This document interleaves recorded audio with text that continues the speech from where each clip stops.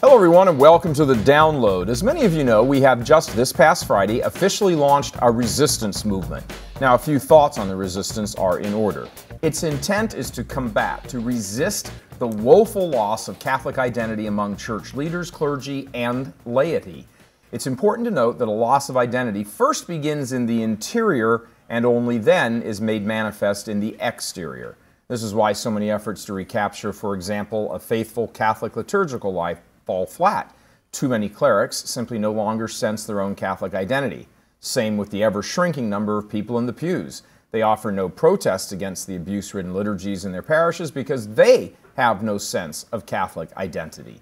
The resistance is meant to zero in on this single issue, the loss of Catholic identity, and that has happened over a wide expanse of areas. Brad, it's not just Mass, it's everywhere. No, I think it's extremely important to draw people's view to this idea of identity. What you do is intrinsically bound up in what you are. And in this case, the church is not a what, it's a who, Jesus Christ, priest, prophet, and king. He came to sacrifice himself to save us from sin. And his church, which is the members of his mystical body, he is working through them in the Holy Spirit to do just that. If you lose sight of what the church or who the church is, then everything you do will be skewed. Right. So in the churches around the parishes around the country, you have the altars are now communion rails. Why? Because we're here to encourage community and socialism. Saving the church is there as a glorified social worker to save people from suffering by saving them from poverty. Christ came to save us from oppression and not from sin. So we're there to bolster everyone's emotions, not offend anybody, because that would be seen as oppression. So their liturgy actually is reflecting that today. Mm-hmm. We no longer have the sacrifice, the priest offering the sacrifice for sin to save the people from their sins, and it's necessary. We need to actually market the church again as the only means. Christ said, I am the only way to the Father. Therefore, his mystical body is the mediatrix of all graces. Mm-hmm. So we've lost that sense in the liturgy. We've lost that sense in the parish life because now clericalism, which everybody wants to be a priest, and feminism, this feminism, which we recently saw last week, stem from the sisters wanting to become deacons, part of the sacerdotal office, which is an impossibility, is still roaring through the parish life. And we also have this going on in politics. We want to separate morality. I'm a good Catholic, but I can separate my morality in a schizophrenic way from my political decisions. Yeah, it's just, and the understanding of I'm a Catholic, and then therefore this is who I am, and these are the things I do, has just been washed away. Yeah. How do we get here? Yeah, well, in the early colonies, there's no doubt that there was a very clear, stark differentiation between Protestants and Catholics. Catholics were a persecuted minority. This was the time, in the 17th century, you had the British penal laws going on in England where Catholics were being persecuted, tortured, executed. Well, some of those penal laws were actually enforced in the American colonies. For instance, in Boston, a Puritan stronghold.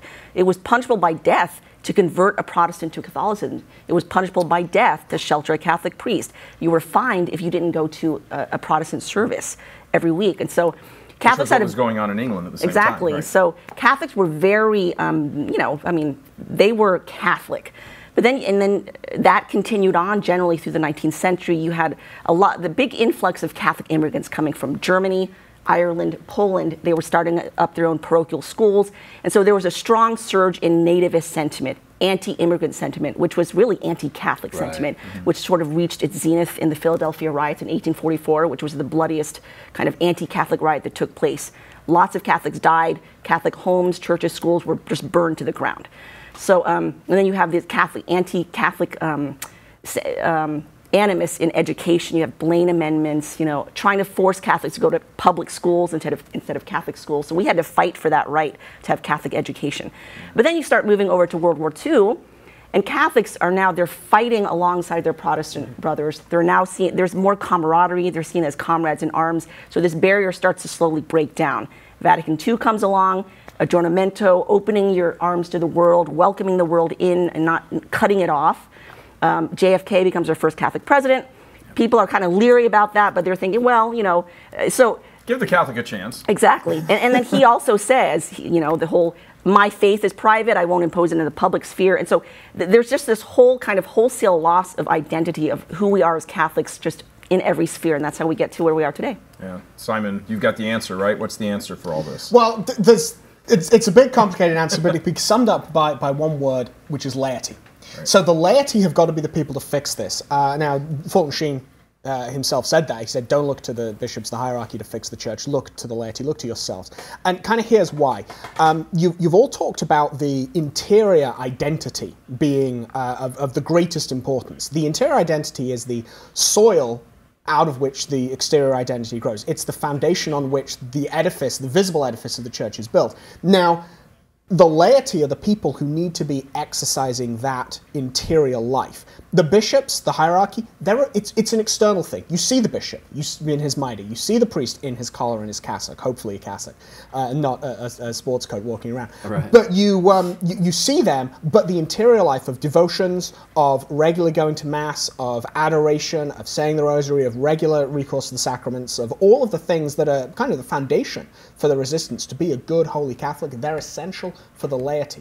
The hope is that you can actually rattle the cages of these bishops, because so many of them, as Brad has said, it's not all about sex, Christine. A lot of the time, as you've said, Brad, it's actually about the money. Yeah. And the bishops are going where the money is. And they see, well, the vast majority of people are kind of wishy-washy modernists. Maybe we need to pander to that so that I can keep the money coming in. Not from necessarily a mercenary exercise. No, you've got to run the temporal affairs of the church. I've got a machine and it needs fuel, and that fuel is money, so I need to do that. But it's the same thing here. I mean, you can't just dismiss and say anybody who's worrying about money is some greedy. They're not focused on God. I mean, the apostles had to eat. I mean, our Lord didn't walk around with the apostles for 3 years and not eat. You've got to take care of those things. But when those things become flipped, I mean, that becomes the difficulty. And it's a very important thing that we have to show, and there's a priest recommended once to Latin Mass communities, to people who are going to the Trinity Mass, be very active in your parish.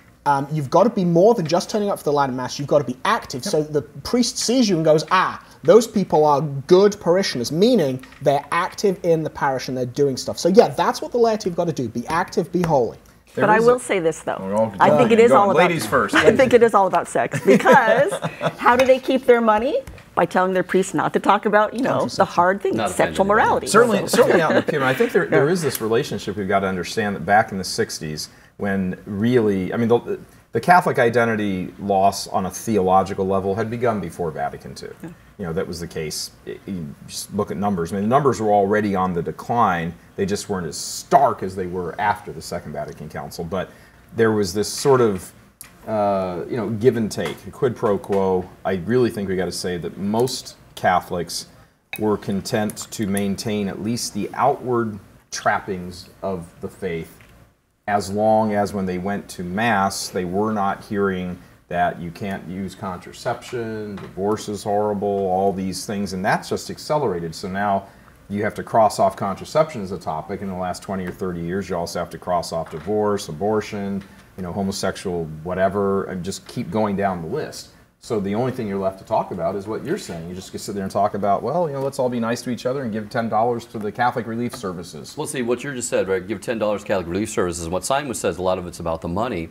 There's a problem because we have, what I originally said, we've become, and we've talked about this on the download before, this socialism, which the church has condemned, has become our mission to save people from poverty by saving them from suffering, by saving them with money. So we throw money at the problem. We need to throw truth and grace at the problem. We need to educate and get the people to stop living a life that spirals into this situation. Well, because there's a loss of supernatural, belief in the supernatural. So everything's natural. We have to fix it in a natural way. And if they're poor, give them money. If they're hungry, give them food. And I think that was shown at the last synod. Even Archbishop Chaput said, we default to believing that people won't accept the truth.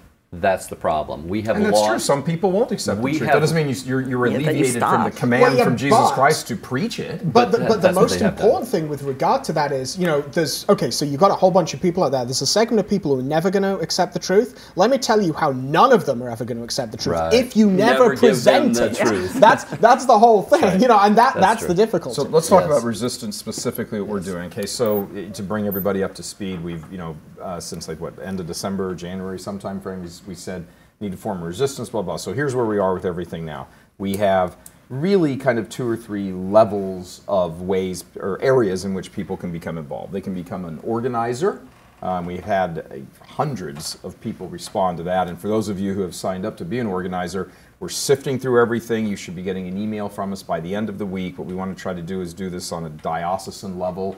Some dioceses have one person that have signed up to just be the organizer there. Other dioceses or archdioceses have had multiple people. So we're first going to get our ducks in a row here and then be in touch with you via email. Another way to be a supporter and join in the resistance is, lots of people don't have time to be an organizer because it's an investment. Absolutely, it's a time investment. But the things that we're going to be doing, rolling out podcasts for seminarians, rolling out relatively newly ordained baby priests, all of this stuff costs money and takes time to do everything, bring people in, contractors, all of that. So if you can help out with the $25 a month, we have hundreds of people who've promised to do all of that and are doing that. So thank you very much for that as well. And then the third way is if you don't have the money or the time, but you will be called upon if you want to help in some way. Part of the deal here is to develop a network across the country and across the world where Catholics who understand these issues can get together on some regular basis and not sit together and have some, kibbutz session about all of this. Oh, my priest this, my parish that, blah, blah. We already do all that. Everybody does all that. The idea here is to sit and learn the faith, because the loss of Catholic identity, I think we would all agree, has come about because there has been a wiping out of Catholic knowledge, Right. Catholic intellect. That's why the Alpha program. They want to engage the emotions instead of the intellect. Talk about how fun it is, let's hold hands and have light shows and big movie screens and TVs and all that. I mean, one archdiocese, which shall remain nameless, actually put out a thing and said, this is the best light show in a church you will ever see. That's a very low bar. Wow. What the hell Yeah. does that have to do with salvation? Right. That's ridiculous. Well, so they this don't sort of believe thing, people will Emotions, accept the it's- truth. There's no faith. people They in the believe- resistance movement need to understand. It's not enough. People say, "Oh, I went to go kneel down to receive communion. The priest yelled at me, and then he pulled me aside after mass and said the bishop said not to do that." And you're like, "Oh, I don't know what to say." Well, that point of the resistance in that one area is to give you the knowledge to know what to say back. Yeah. I think And there's on that subject, and this is something I think that people need to be aware of. Obviously, normally, because this is going to be a free show, so there's going to be a bunch of people watching this who might not normally watch the download, but the premium channel that we have, the premium content, has got much more than just the download on it. It's got yeah. a bunch of shows gosh. that answer those kind of questions. I mean, specifically on the issue of communion in the hand, we have like a show about that. We're doing another one. There's a bunch of stuff. On all of these things, they're there. So if you want to be educated, you've got your little resistance cell, get together, watch a couple of our shows, talk about it, discuss it, and do that. That's a great way to participate. The flagship show of this apostolate is One True Faith. I mean, that's what started this whole apostolate. I mean, the name, the title itself, One True Faith. There's a sense in which one true faith. Look, there's a sense in which evangelism today, there's almost an embarrassment to proclaim the superiority of the Catholic faith. And I've got the story. that's the thing that impressed me about this apostolate was, that's your flagship show. This is Catholicism, pure, unadulterated Catholicism, and we can't be embarrassed to proclaim that. Catholics out there can't be embarrassed to proclaim that. And we hear that too, as well. I just don't know what to say. That's not an excuse. Yeah. That's not an excuse. That means you need to go and learn so that you know what to say. Yeah, I'll use the example again of a lady, fine Catholic lady, mom of great Catholic kids. I was talking with her, and she said she made the comment, my brothers and sisters, and she was in the 40s, I guess. My brothers and sisters have all left the faith, and they've all joined this non-denominational blah blah blah blah blah. And they asked something about Scripture, and I don't know what to say. And I looked right at her, and I said, "Well, whose fault is that? Yeah. What did somebody say? You can't open up the Bible, you can't have a Catholic Bible study. Make sure it's a Catholic Bible study. Get a Baltimore Scripture catechism, understanding. I mean, this is not. Yeah, does it? the thing that I think people, many good Catholics, maybe who aren't they're sort of just superficially on the level of they understand there's a crisis, but they've got a million other things to do kind of thing, is that they don't understand how deep this crisis is. Currently, even still in the seminaries, in the chancery offices. I mean, the very fact that a major archdiocese, such as Detroit, but not just Detroit, would be holding up the Alpha program, a catechism, not even that, but in an evangelization tool which kind of skirts around catechetical issues, holding that up as sort of the model to re-evangelize the church, something diluted. developed by a man who denies the supremacy of the Catholic faith. Again, I'm going to say it because I want to keep bringing the point up. What the hell is wrong with you doing that? You can't talk about anything in the Catholic faith unless you begin with the point that this is the church established by Christ. I think it was very telling that you spoke to some Monsignor in Washington. You said if you could press a button, everybody could become Catholic. Would you do that? And he hesitated. He hesitated. Because people have lost this belief that we really are the one true faith and we're necessary for salvation. Well, when we were shopping the One True Faith around for TV series years and years ago, it went, I forget where, and I won't try to remember for the sake of their embarrassment, but it went to some diocese who had a TV station. They had a little network. And the guy in charge of evangelization for the diocese was on the phone with us, and he said, well, I find the name The One True Faith a little sort of offensive because, I've got Protestant friends. And quick as a flash, we said, do you try to convert them? Yep. And they went, well, I wouldn't want it. Ex ecclesiam nulla salus. It's the same. Look it up. Part of Catholic identity is simply that you are a member, you are a cell of the mystical body of Jesus Christ, and there is no other means to salvation. Yeah. Now, we're not getting into all the theology thing about what happens to a 4-year-old Muslim boy who dies. We're talking about the normative world, the world that 95% of the world lives in. Catholic Church is the means for salvation. Outside of it, there is no salvation. Nobody believes that anymore. Even a little boy who's saved is still saved by the merits of Christ, and that is Christ is the church. Right. Comes through the church. All grace has come through Christ and it comes through the church. This word triumphalistic was Catholic shaming back in the day, in the 70s. So if you're actually saying, well, we have the fullness of truth and the fullness of grace, just because Christ is the one that has the fullness of truth and grace, then you're triumphalistic. You're arrogant, you're superior. And the toleration has come from two different points. One is we don't want to offend. My gosh, if you offend somebody and they cry to tears, it's terrible. This idea of also we enthrone conscience because everybody's their own pope right now. That came from the Protestant Revolution, and we've just enthroned right out of the mouth of Martin Luther. In the 60s, we went with sociology and psychology because that's the sciences. They are objective, and we have to. So everybody wanted to use that, and that led to there's no certitude speaking in the morals with sociology and psychology. So this led to this relativism, which also is this idea from Martin Luther and got enshrined with the French Revolution. So now that you have those, let's see how Jesus actually handled all that. The woman at the well, he first of all called out her faith. He said, you adore that which you know not. Wow, isn't that offensive? We adore that which we know, for salvation is of the Jews. That's triumphalistic. Sure it is. We should be saying this. We worship what we know. We're the Catholic Church. Salvation comes from the Catholic Church. Then he called out her morals. That was her dogma that was wanting. And he says, you've had 5 husbands, and the husband you have now is not your husband. It's like, whoa, where are you going with that? And then he comes out and he says, as far as the Messiah, I am he. Well, right there you have the total plan of evangelization, catechism, conversion, and she was converted. Yeah, and she converted. And after she was converted, she went and told the whole town. Yeah. You got to come listen to this guy. Look what happened. What he told me. He told me all my sins. What happened if he just said, well, I don't want to offend you, so I'm not going to talk about any of these things? See, one of the interesting I'm sure things it was offensive. She tried to change the subject. Oh, several In the times. middle of the thing, she's like, your husband. That was his those are nice evangelical samples you have.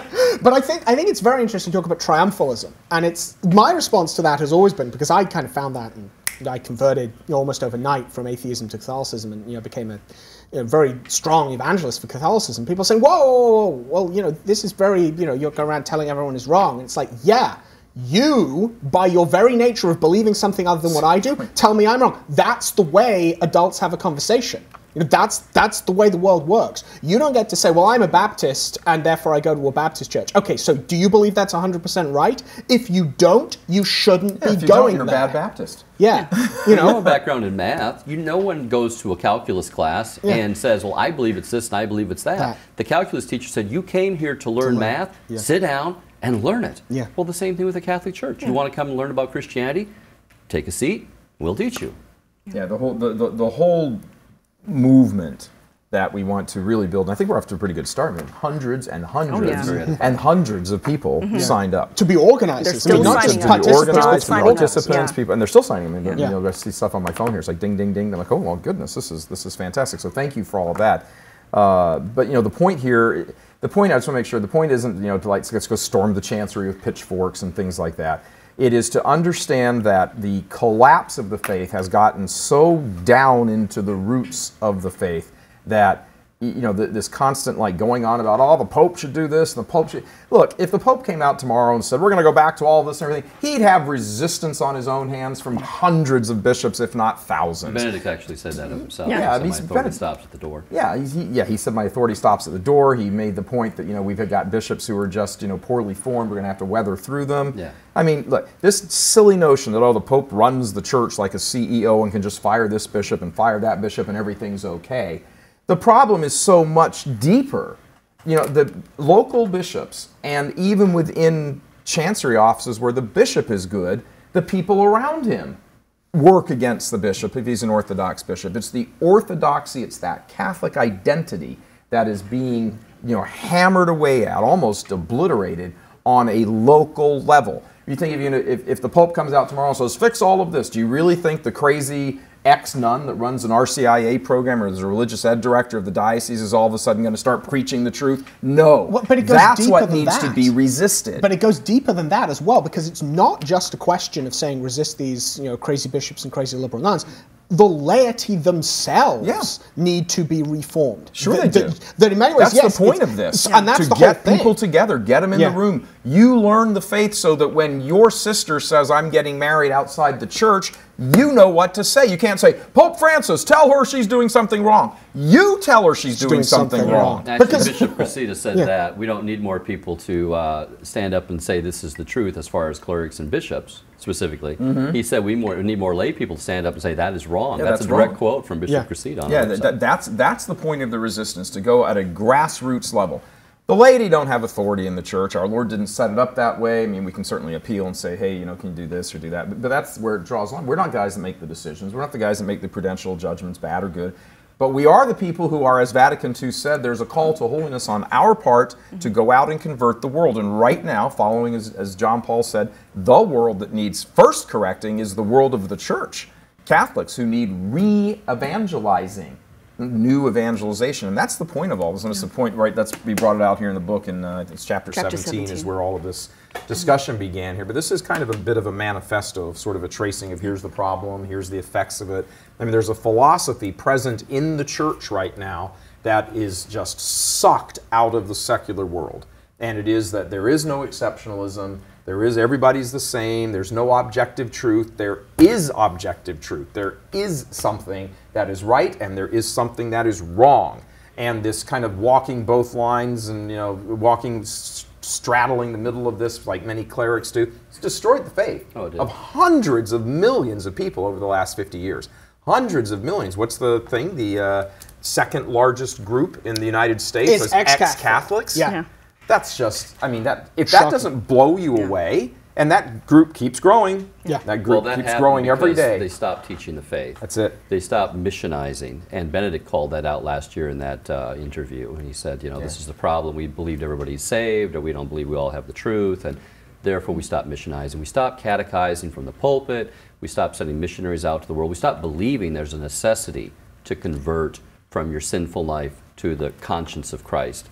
And it's disheartening that this diocese and others are going to just rehash this emotional fervor with lacking the theological content. They're not going to engage in the intellect. It's not going to be a conversion of conviction.